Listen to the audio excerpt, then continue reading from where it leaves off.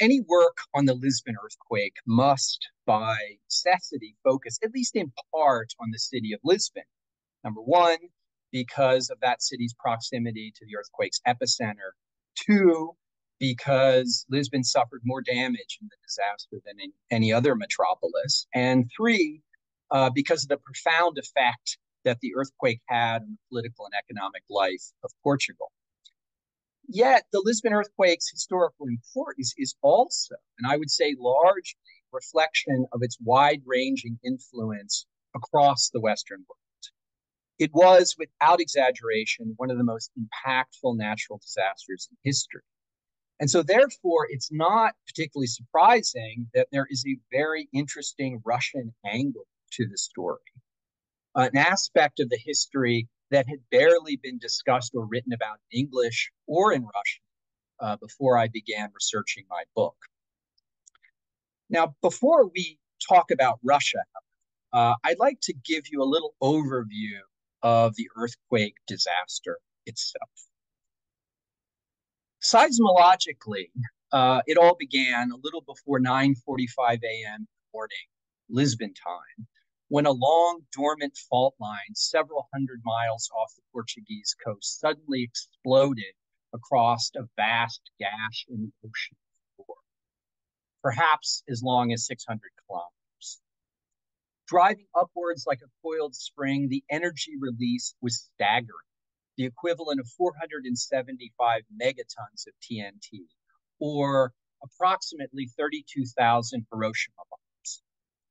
The Lisbon earthquake was, we think, 9 times more powerful than Tsar Bomba, the largest thermonuclear device ever detonated by the Soviet Union in 1961. It was at least 3 times more powerful than the volcanic eruption of Krakatoa in 1883, and 1,000 times more potent than the devastating Haitian earthquake of 2010. Many of you may remember that earthquake in which about 200,000 people perished. Estimated by seismologists to have measured at least 8.5 and possibly above 9.1 on the moment magnitude scale, which is essentially the Richter scale. It was unquestionably one of the most powerful earthquakes in human history, the largest ever reported in the Atlantic Ocean, and as far as we know, the most powerful to strike the continent of Europe in recorded human history. That means the last 5,000 or so years. Over the next 8 to 10 minutes, the fault's hanging wall, as it's called, would surge upwards 2 more times, a total of 10 meters from the seabed, each tremor radiating outward, as you sort of see here in this slide, from the quake's hypocenter at 3 to 5 kilometers per second. Now, this slide shows the approximate hypocenter or epicenter of the earthquake. We don't actually know where the earthquake originated. There's a number of faults that seismologists have located that may have been, but there's no agreement among geologists on which fault it was. It's kind of very important to know because almost certainly an earthquake of this size will recur, perhaps in 5,000 years. The larger the earthquake, the less often that they recur, thankfully. Now, the efficient cause of the Lisbon earthquake was the movement of two plates, the Eurasian plate there in the north, and the African plate there in the south. The Eurasian plate, as you see, is moving southward and slightly westward. It's kind of turning, and the African plate is moving northward, turning off a point off the African coast. These two plates, therefore, are smashing into each other at a rate of about, or a speed of about 1 or 2 millimeters a year. But along that plate border, enormous energy is being built up, and cracks occur along this area called faults. And if enough energy and the right displacement of the plate occurs, one finds an earthquake. And here's a map showing Lisbon here, the Iberian Peninsula, Africa, and all these little dots are actually earthquakes along this plate border. And here's the mid-Atlantic ridge, etc. Now, this was a big earthquake, as I've demonstrated and shown, but tremors were reported as far away as Sweden, Norway, Ireland, uh, northern Italy, Cape Verde, which is in the center of the Atlantic, excuse me, in the southern Atlantic off Africa, and the Azores, which is in the central Atlantic, but not, as far as the data shows, Russia.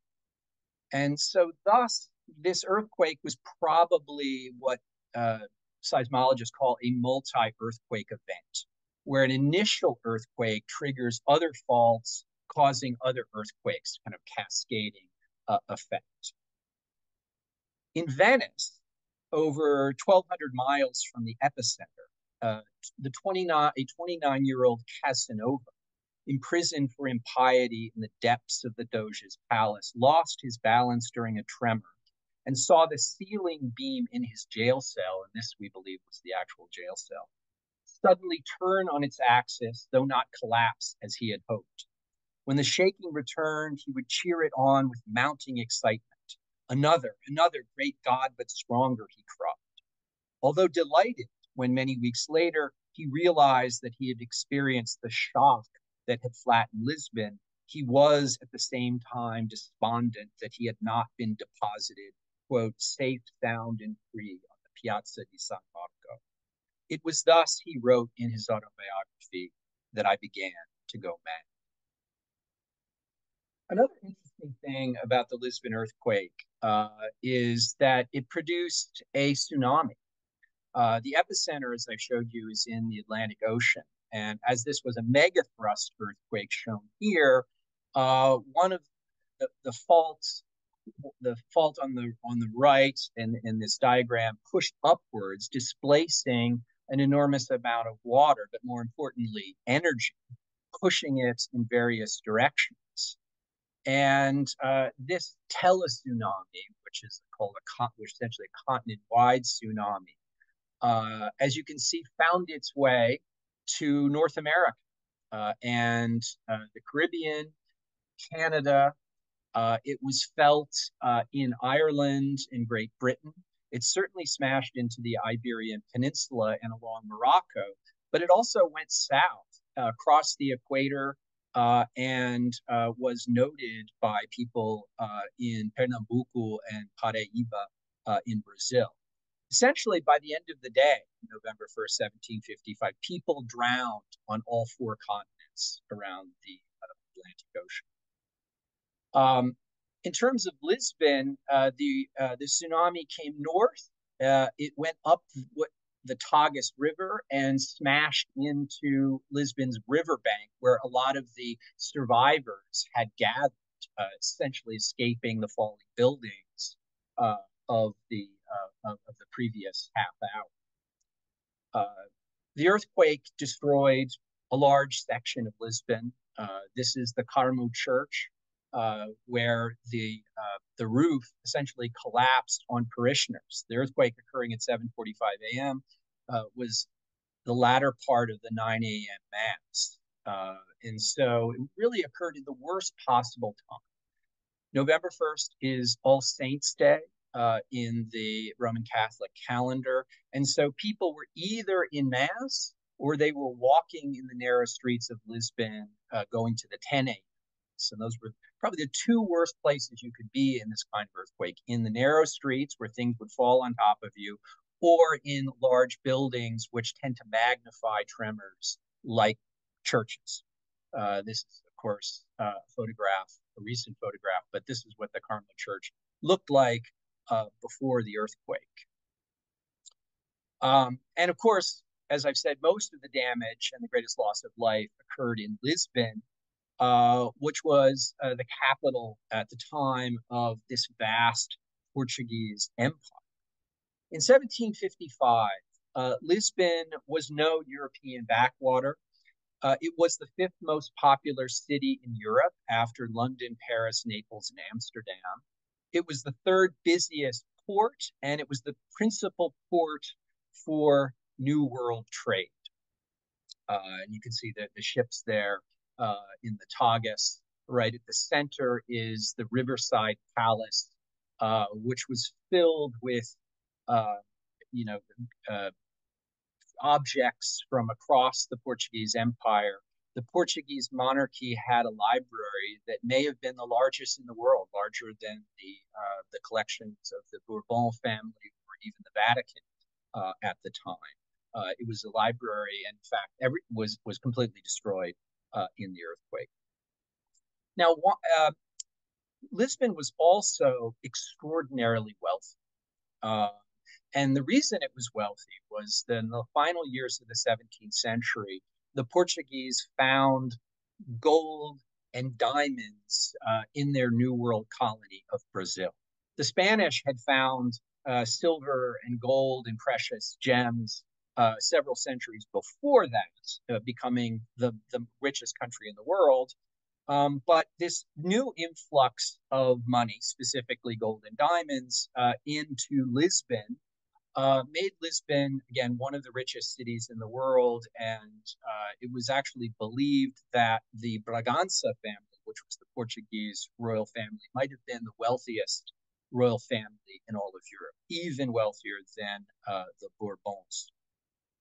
So this gold flowed into Lisbon, and it was used to decorate churches and palaces and great stately homes, many of which were completely destroyed in the earthquake. This is from the one of the churches that actually survived, the Jesuits' church, São Roque. Here is a carriage owned by the royal family. The monarch in the first half of the 18th century, John V, João V, said, because of all this money coming in from Brazil, my grandfather owed and feared. I neither fear nor owe. And so Lisbon, on the eve of the earthquake, was known for two things: its extraordinary wealth. For that reason, you had Europeans, in fact, people, merchants from all over the world, wanting to get sort of a piece of this wealth, and also for the Inquisition, which was still going on in 1755. It wasn't as common as it had been in previous centuries, but people were certainly being burned at the stake. You can see here next to that Riverside Palace in the Praça da Ribeira, right by the palace, now called the Praça do Comércio. Now, despite the fact that Lisbon and St. Petersburg were separated by more than 2,000 miles, around 2,200 miles, the inhabitants of the Russian capital were, like most Europeans, intensely interested in news of this earthquake.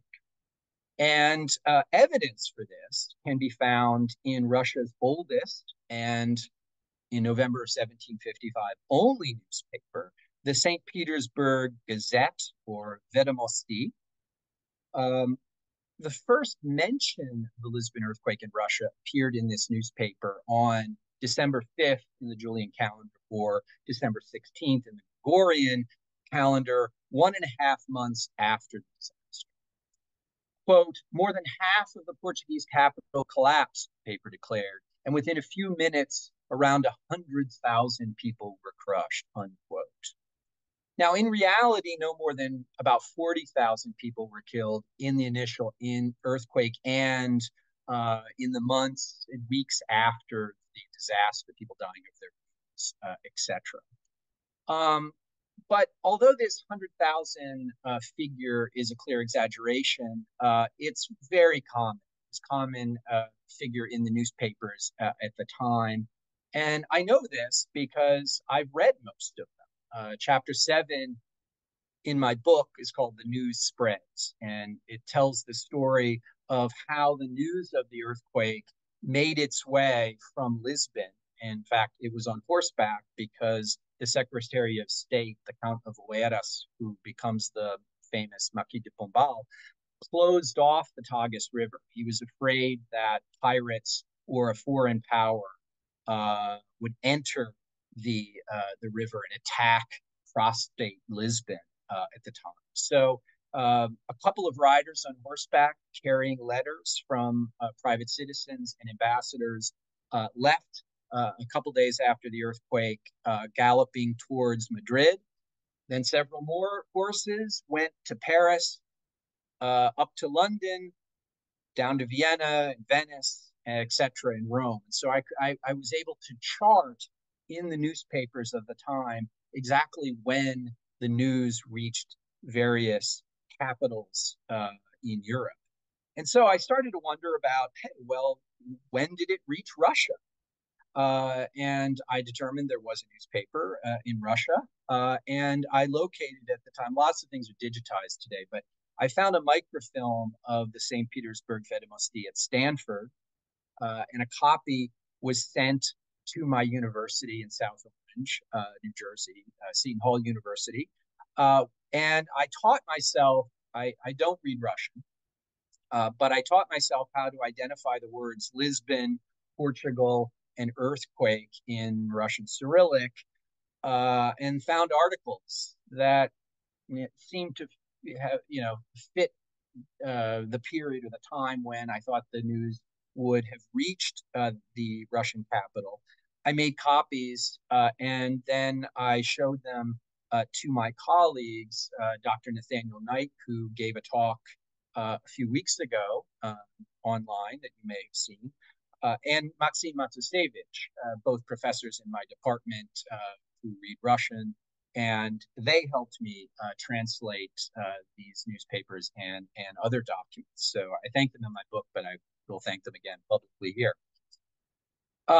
One thing about the St. Petersburg Gazette or Vedomosti that's interesting to me is that it was typical of many newspapers in the mid 18th century. It's about eight pages long, and it was published twice a week by the Russian Academy of Sciences. And it really follows a template that you see in the Gazeta de Lisboa, that is the only Portuguese newspaper at the time, and newspapers in Madrid, Vienna, etc. Most readers would have acquired it by subscription. My sense is that it wasn't really sold on street corners. And it primarily focused on foreign news. There were articles on what was going on in Russia, particularly focused on the doings of, or the location of the Empress, or the heads of various ministries. And like other newspapers, it relied on correspondence across Europe. So a correspondent in London or a correspondent in Madrid would send news or word from what was going on in Great Britain or in Spain, and it would be published then, not in any order of importance necessarily. It seems that it was the order in which it was kind of received from abroad. And so the news was on monarchs, ministers of state, foreign ambassadors, military officers, aristocrats, meetings of diplomats, religious holidays and festivals, and also the movement of troops and ships, which become increasingly important in 1755 into 1756, because this is the period in which we find a lead up to the 7 Years' War, what we in the United States call the French and Indian War. And also, there was an interest in strange natural phenomena like earthquake tremors. There were no headlines in these newspapers by and large. There were no pictures or illustrations. The illustrations that we find of the earthquake are in separate publications, short, broadsheets of a few pages. One of the most remarkable articles, and I should say that what's interesting is that a lot of these newspapers, they're sharing articles. So I'm reading the same article in German or in Italian, and they're sending the same article around, but there are some unique articles that one doesn't see anywhere else. And I found several of them in the Russian newspapers. One of the most remarkable articles from a seismological perspective from the St. Petersburg Vedomosti was an article on December 26, Gregorian calendar 1755, from Naples. So this correspondent states that around 9 a.m. on November 1st, 1755, when the Lisbon earthquake occurred, Mount Vesuvius, seen here, which is only 7 miles or so from Naples, began to emit smoke, leading many residents of Naples to fear an earthquake. But by 10 o'clock, the smoke had stopped, and the people rushed to the churches to thank God for saving them. So this is not only fascinating, but as far as I know, an entirely unique account. And in fact, I discussed it with several seismologists about whether there was a connection between the smoking of Mount Vesuvius and the Lisbon earthquake. And all said that there must have been, although it's not altogether clear what it might have been. We know what causes earthquakes by and large, but there's still a lot of mysteries about them. Apparently, can only penetrate so deeply into the mantle. There's areas that are a little foggy, according to these geologists. Now, indeed, the St. Petersburg Vedomosti would continue to publish articles on the Lisbon earthquake, mainly regarding the number of deaths, various eyewitness accounts, the damage to the city of Lisbon, and also scientific explanations for the earthquake by non-Russian scientists. And I'll talk a little bit about that later on. All in all, there are about 40 articles in 1756 were published on the earthquake. And so add to that several articles in 1755. In 1756, the St. Petersburg Vedomosti received some journalistic competition. In April 1756, Russia's second newspaper appeared, the Moscow Gazette, or the Moscow Vedomosti, which was published by the newly founded Moscow University. And from the very start, it begins covering the Lisbon earthquake extensively, like its rival in St. Petersburg, running articles, in some cases, not found in any other European paper.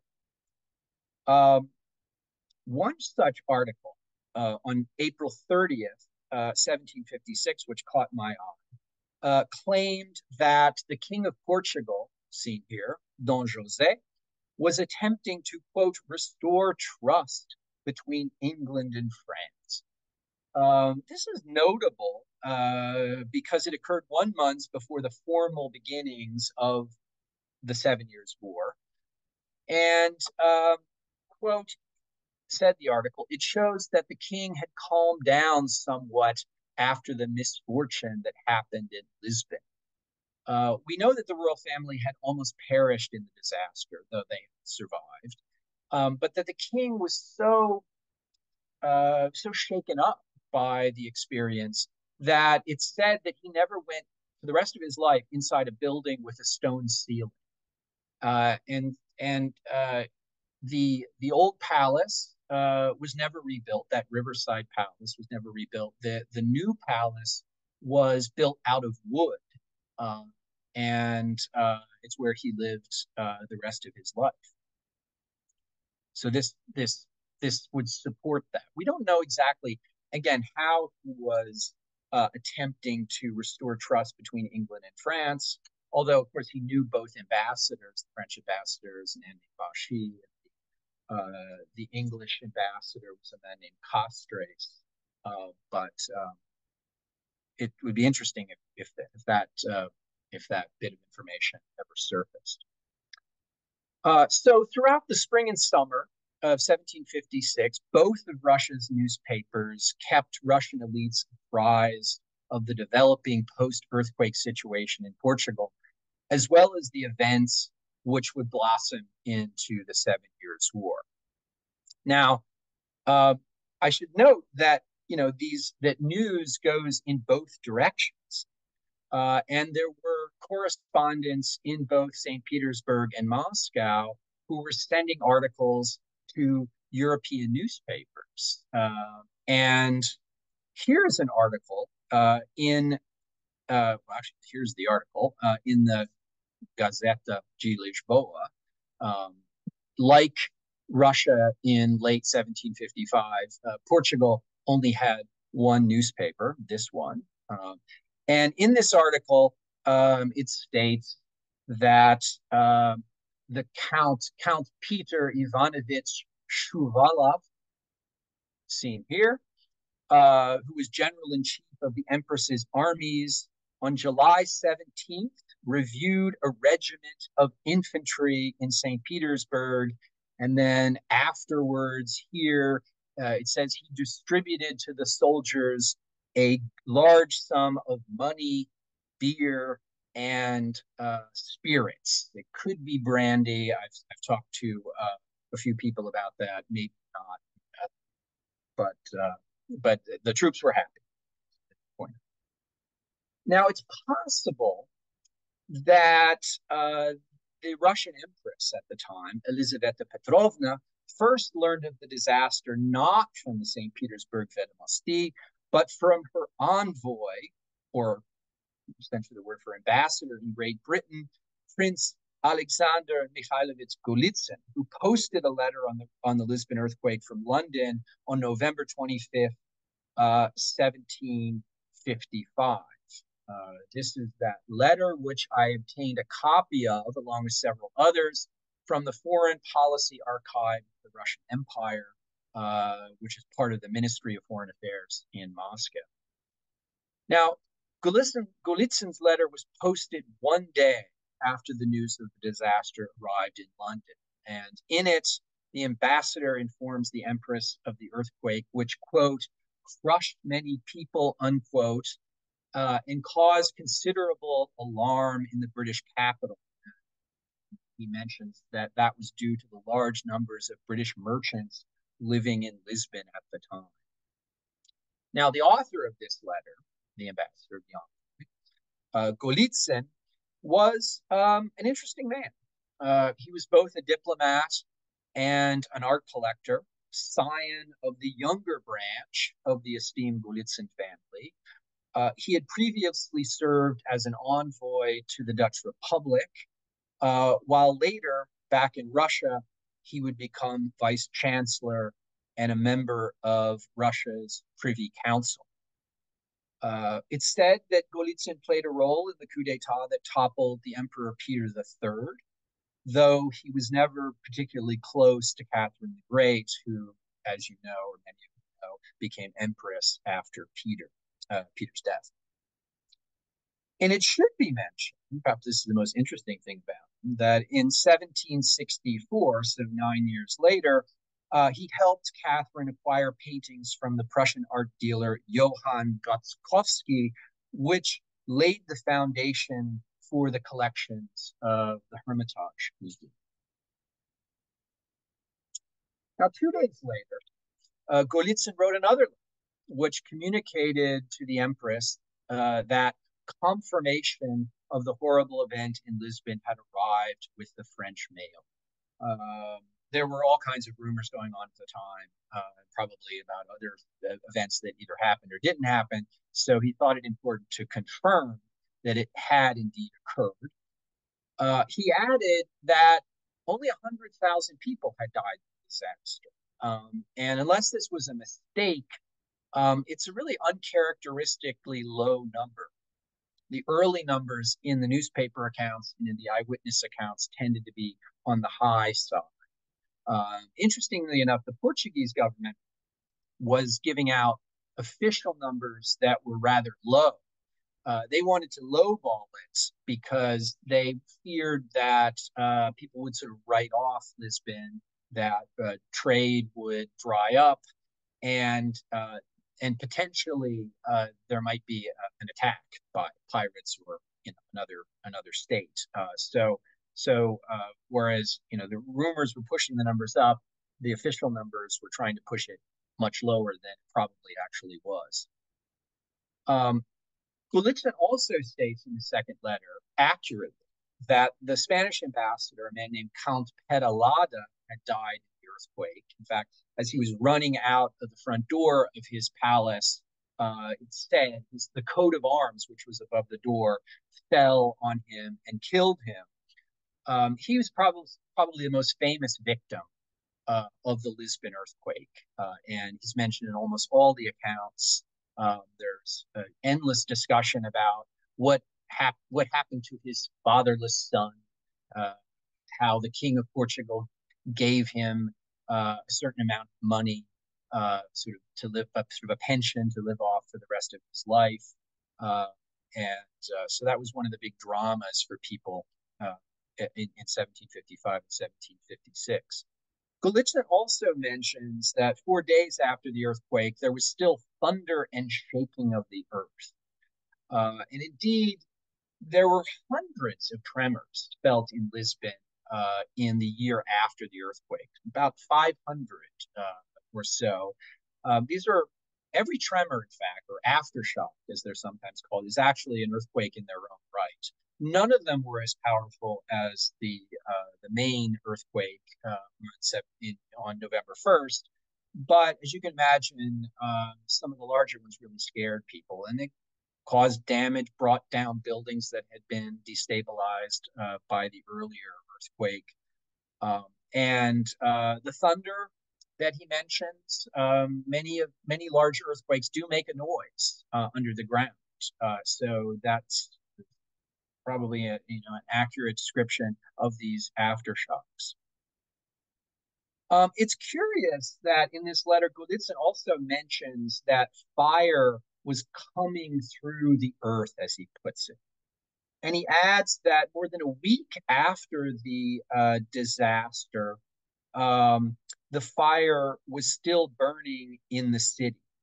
And this was actually accurate. In fact, there are letters, the best letters in terms of I think come from the papal nuncio, which are in the Vatican Library. And they say that there were fires still burning in Lisbon 6 weeks after the disaster.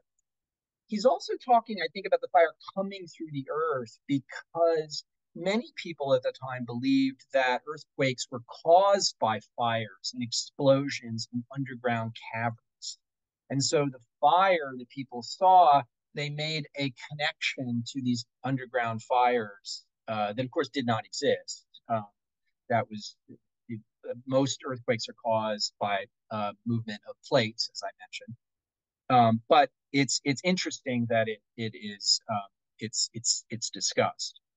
Now, to discuss the fire, the disaster was really three-pronged. There was an earthquake, there was the tsunami, and then there was a fire that became a firestorm. And this is the claim that as a scholar, I'm the first person to make the claim that it was a firestorm, which is a fire that is so hot and so large that it draws in oxygen. It creates its own wind system, which allows it to survive, in this case, over a month.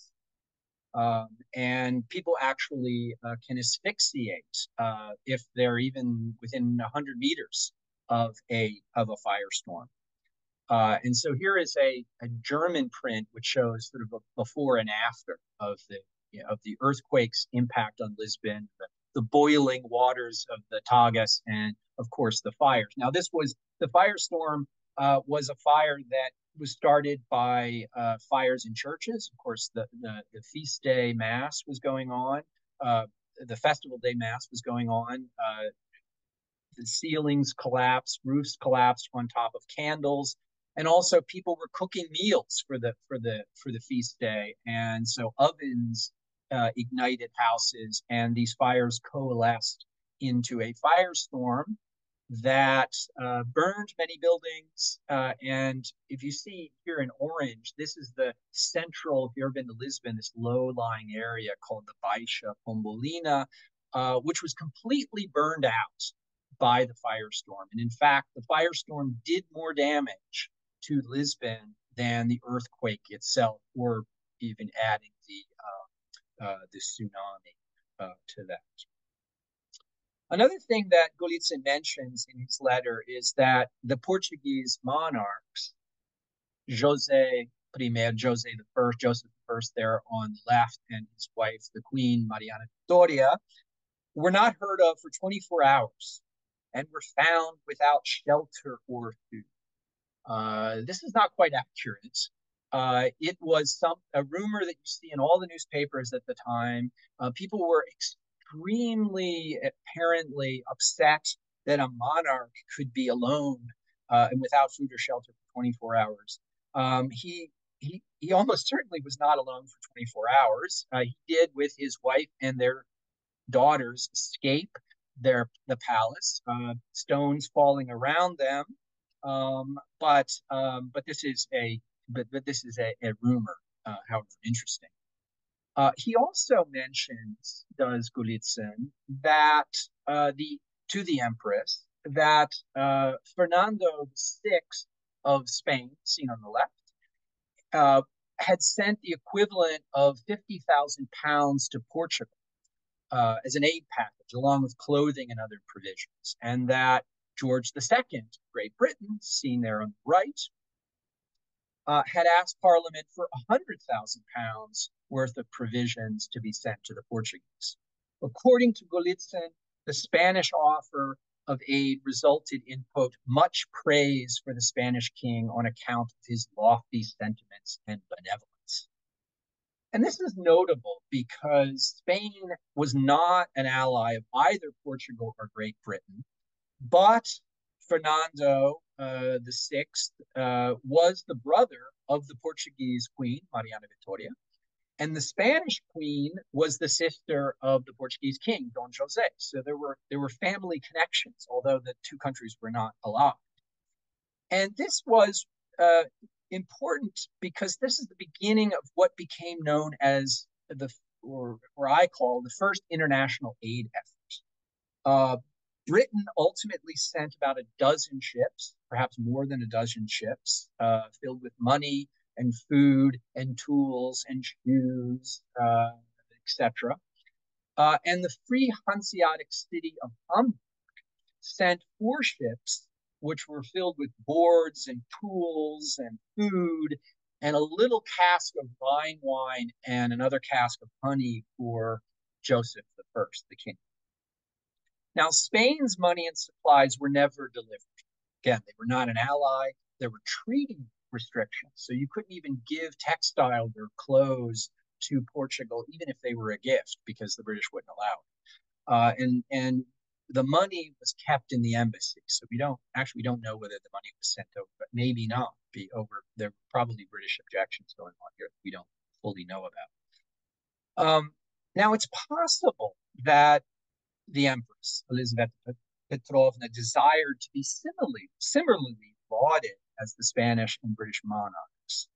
Or perhaps it was her well-known aversion to violence and bloodshed that led her to contemplate sending aid to Portugal. And many of you may know that her popularity at the time rested on her decision, or largely on her decision, not to order any executions during her reign. Now, the evidence for the Empress's ultimately ill-fated plan to send relief to Russia are found in the writings of this man, Count Alexander Romanovich Vorontsov, who becomes Chancellor of the Russian Empire later under Alexander I. According to Vorontsov, the 45-year-old Empress, quote, had magnanimous intentions to send timber to be used for the rebuilding of Lisbon, along with iron and other materials, and a few thousand bags of flour, even though no formal diplomatic relationship existed between Russia and Portugal. According to Vorontsov, the proposed aid convoy would consist of a warship and several other vessels filled with supplies. It was to be led by a, quote, person of distinction, unquote, who would be responsible for personally conveying the Empress's gift to the Portuguese monarchs. Now, it's not clear who this person of distinction would have been, but we do know that Vorontsov, then only 14 years old, had been chosen to accompany the mission. And we don't know who it was in his family, perhaps his father, Roman Vorontsov, who was Chamberlain and later Russian General in Chief, or his uncle, the diplomat Mikhail Vorontsov, who saw in this journey a way for young Alexander to gain some valuable experience and see a bit of the world. Now, unfortunately for the teenage aristocrat and aspiring world traveler, the Empress apparently changed her mind. And this aid flotilla never left the dock.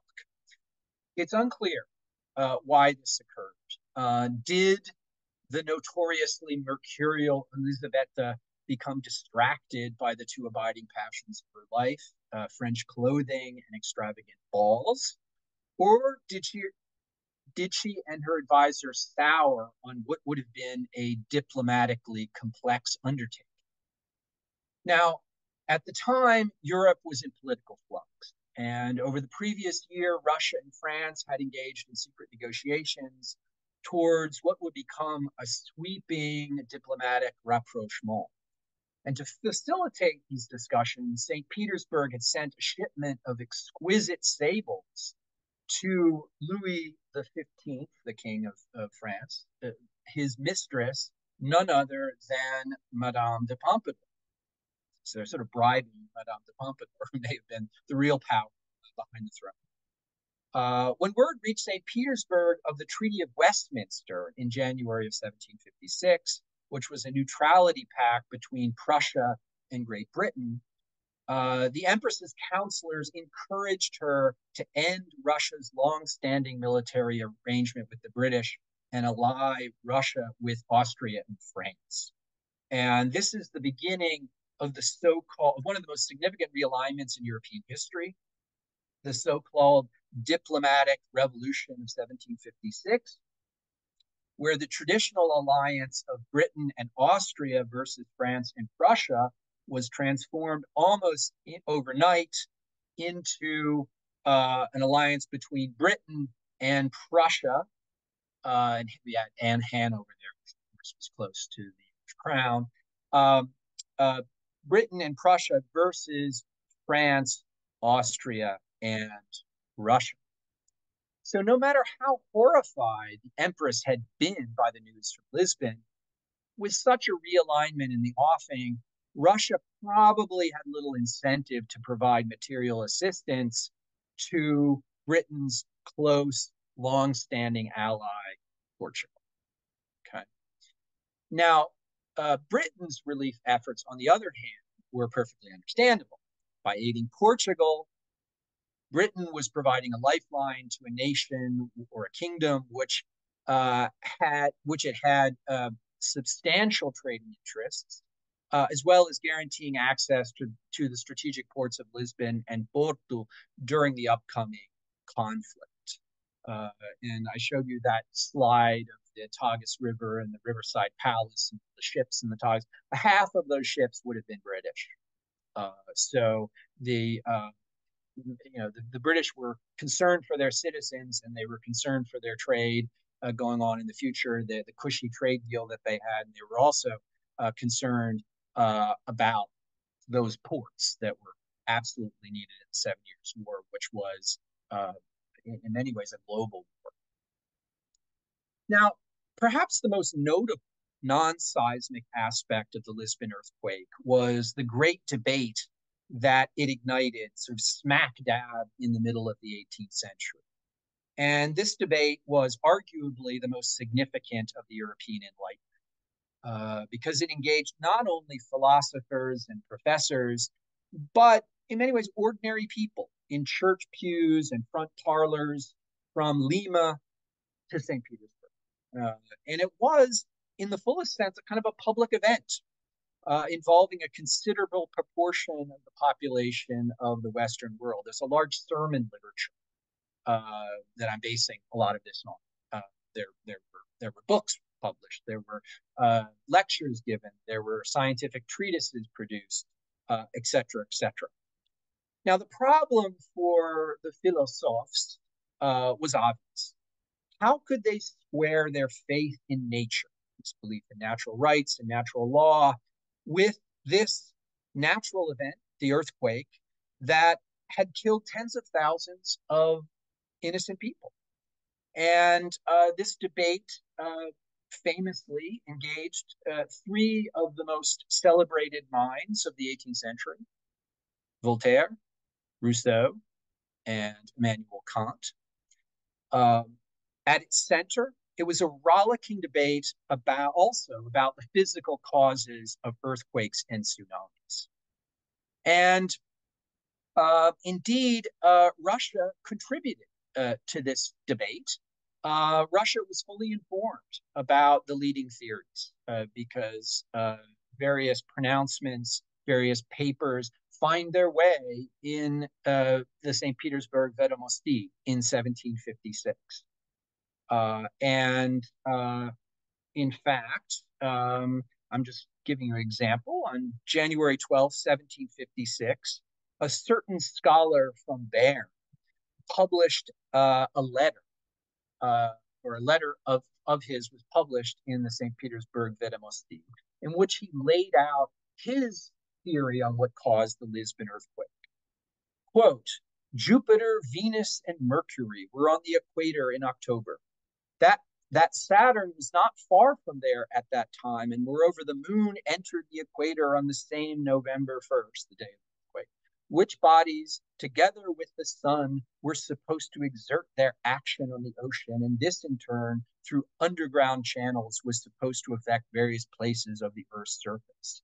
And so he's putting forth a kind of novel theory. It wasn't the most popular theory at the time, that the heavenly spheres were somehow affecting and creating earthquakes. When I was a kid, tsunamis were called tidal waves, which isn't a particularly good description because tides don't have anything to do with tsunamis. Then in a few days earlier, or a few days later, I should say, in February 1756, Professor Holman from Göttingen lays out his theory for the causes of the earthquake in the St. Petersburg Vedomosti. And in it, he gives the popular position, which is that great cavities under the earth containing combustible materials caused explosions. And he adds something very interesting, that perhaps measures could be taken to prevent such catastrophic events by drilling deep shafts to release the accumulating vapors. And that's not, I haven't seen that before, but it's something that the Russians, at least those who were reading the St. Petersburg Mesti, would have known about. Now, on September 6, 1757, the renowned Russian polymath Mikhail Lomonosov, what is it, Anastasia? How do you pronounce it? Lomonosov. Lomonosov, thank you. Delivered a lecture to the Russian Academy of Sciences, which published the St. Petersburg Vedomosti in St. Petersburg, entitled Discourse on the Formation of Metals from the Shaking of the Earth. And in it, he theorized that earthquakes were caused by exploding deposits of subterranean salt. So essentially, this shows us reading the literature from European scientists on earthquakes. It's very similar to the popular theory, and it is ingenious as it is wrong. What's interesting about this theory is that it's only really a modification of Aristotle's 2,000-year-old view that earthquakes were caused by winds blowing through underground caverns. And so, at least on the question of earthquakes, even after the scientific revolution of the 17th century, scientists in the West and in Russia are essentially giving a theory that really hasn't branched off much from the theory of over 2,000 years before. Now, of course, the true cause of earthquakes and tsunamis, plate tectonics, which I talked a little bit about, was first accepted by the scientific community in the 1950s and 60s. 1950s and 60s. So our knowledge of what causes earthquakes is actually fairly recent. What was, however, groundbreaking in these speculations uh, in this lecture was that the Earth's surface was in a constant state of transformation, and that it, quote, now has an appearance entirely different from how it was in ancient times. And this sort of was expanded in his later work on the strata of the Earth, published in 1763, seen here. So um, thus, his theory articulates groundbreaking geological views, partially influenced or inspired by the Lisbon earthquake more than 2 decades before the father of geology, James Hutton, made these same assertions in his theory of the Earth in 1788. Um, and so, to conclude, uh, Russian reactions to the Lisbon earthquake, which are fascinating in their own right, reflect, I think, the commonalities between Russia and the rest of Europe in the middle of the 18th century. A disaster occurring on the farthest western edge of the European continent elicited responses on Europe's eastern border that displayed, for better or for worse, the Europeanness of Russian society and the Russian regime. Uh, Thank you very much. The first question is from Agnes. I guess you probably mentioned this in the beginning, but is Lisbon still considered a major earthquake danger?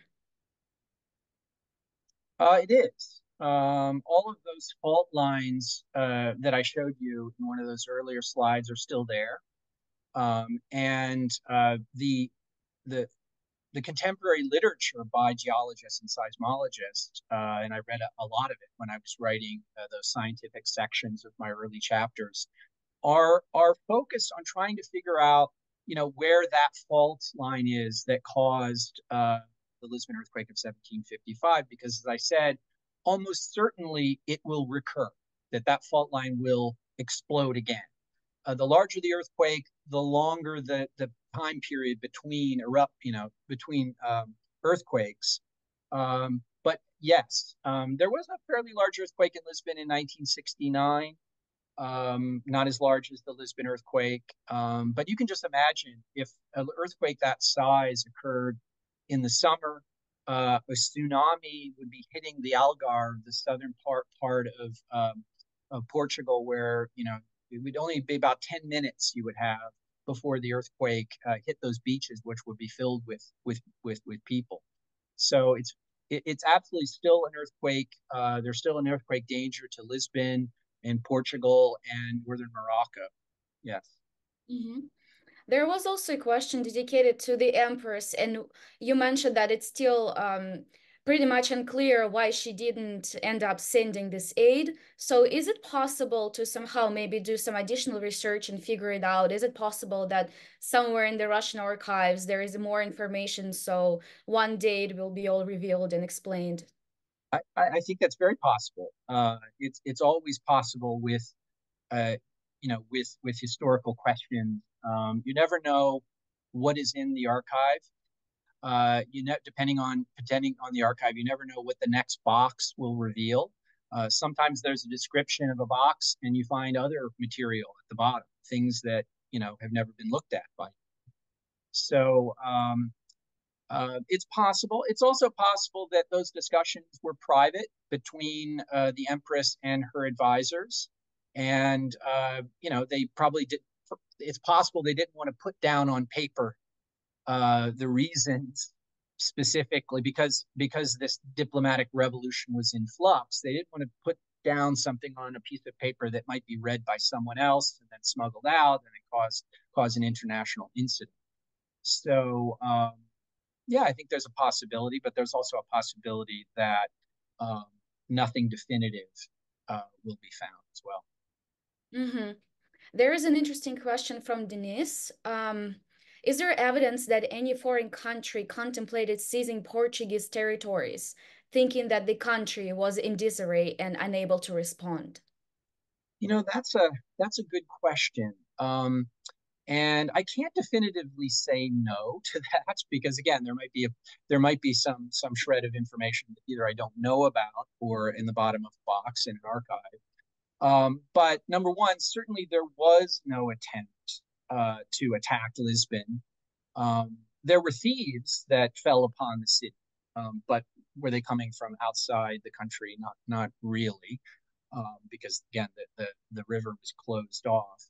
Um, no, there was no attempt by the Dutch to take the coast of Portugal. I mean, the coast of Brazil at the time. The Portuguese Secretary of State, a very able man, a very controversial man that I mentioned earlier, the Count of Oeiras, a man that's known to history by his later title, Pombal, took really command of the country in really the hours after the earthquake. As I mentioned, the Portuguese king was shaken by the experience, and he needed someone to start taking control, and Pombal was that person.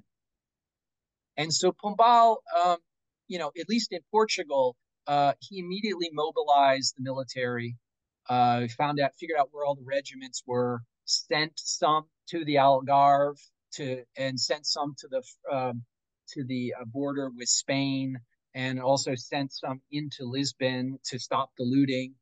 And so he gave out to the world and to the Portuguese that Portugal was was on its knees, but it was not completely impotent. And so as far as I know, no, there was no attempts to take any Portuguese territory in Asia or otherwise, but it was certainly a concern of the Portuguese regime. Yeah, Hmm. good question. Douglas Faulkner wonders, has Russia and its empire historically experienced catastrophic earthquakes? As a person from St. Petersburg, I can say that there are definitely problems with floods and wildfires somewhere in Siberia, but earthquake, probably not such a big problem, especially for the European part of Russia, right? Yeah, I'm not a specifically historian of Russia, and I'm not a geologist or a seismologist. I can't, and of course, Russia is enormous. It's possible that they do experience some earthquakes in Central Asia. It's possible on their eastern fringes. There's even been a tsunami or two. That's most of the tsunamis are actually found in the Pacific Ocean. The Lisbon earthquake tsunami was very, very rare. But I would have to say I don't know very much about it. Yeah, it's a good question. Mhm. Can we say that in a certain way, the Lisbon earthquake shaped, in a certain way again, shaped Russian and European intellectual thought? And speaking about Russia in particular, in what directions? You mentioned periodicals, you mentioned scientific articles. Can we somehow summarize it and just discuss it a little more? Yeah, I mean that's in some ways the big question that hung over my book. And I'm an intellectual historian, so I'm interested in ideas and I'm interested in how ideas change.